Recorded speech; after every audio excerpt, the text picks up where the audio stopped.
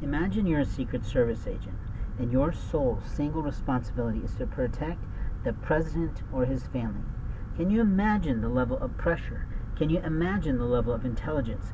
Can you imagine the level of linguistic ability that you have, and the paralinguistic ability that you must have?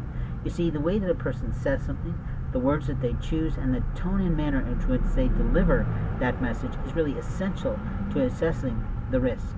Risk management is something that all companies and all organizations actually do, predominantly at the corporate level.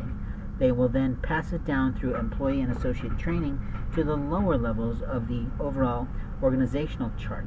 If you're not familiar with what an organizational chart is, it's basically the levels of management in a company or corporation that is usually something that serves the state or serves the city or serves the nation or perhaps an international world. If you're an Eli Lilly company out of Indianapolis, you have headquarters all over the world. You're a huge conglomerate pharmaceutical company. But if you're a smaller type of company, a mom and pop shop, you might have an org chart, but it's basically going to be the boss, his wife, if he has one, or partner, their spouse, and then a handful of employees that have different levels of capabilities and different levels of supervisory skill sets.